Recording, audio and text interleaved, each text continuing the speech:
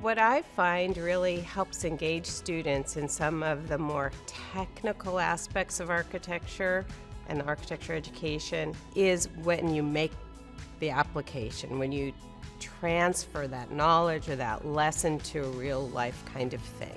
And so that you can imagine it and you talk about, a building possibly falling down, or you try to solve a problem, at least conceptually. Maybe you want to talk about the Leaning Tower of Pisa. 1, why is it leaning? 2, why hasn't it fallen down?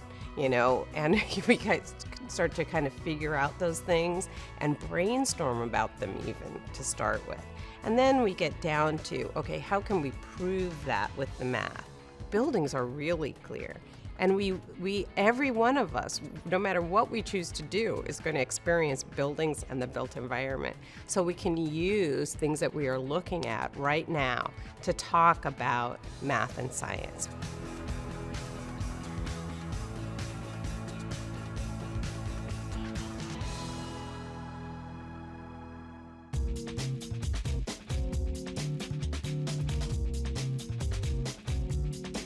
So we talked about a cantilever before.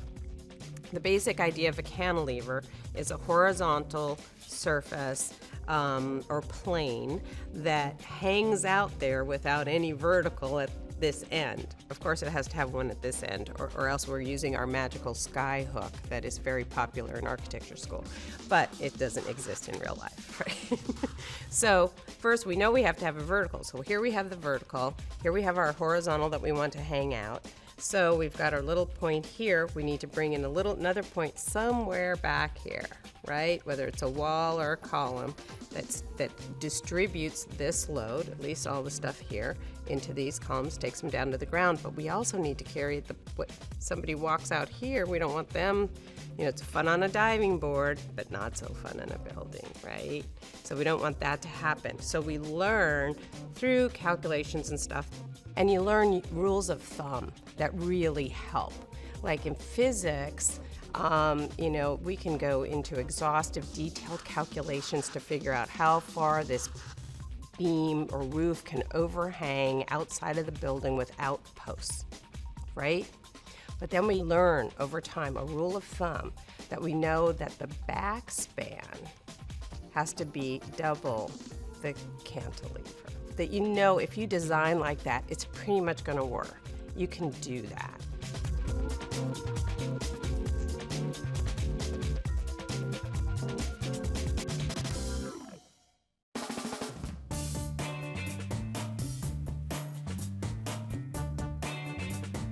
So let's try that as an exercise in class with stuff we have available. A ruler, a couple of blocks, right, can be our vertical support. Now, a critical component of this, you notice nothing changes at my primary point, this point right here near the cantilever. So that part is really all in compression. It's all the weight coming down on this. But this part, in order to keep this from being a seesaw, we not only have to have a support over here, but we have to attach it, right? So we can do this we have a couple of blocks, we have a stick or some kind of board to span. This is what we call the span, the space between the two vertical supports. To span that dimension, then we also actually have to pin the back end to its vertical support. So that's our basic. Then we can take this block here, put weights on top of that board. Play with different weights, whatever it is.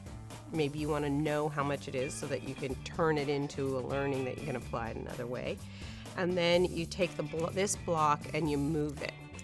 And then you can move the weights too, but if you just equally distribute all the weight on there and you start to move this block back, you'll start to see that weight, that seesaw is going to come into action and just pick up the whole vertical support with the board coming right up.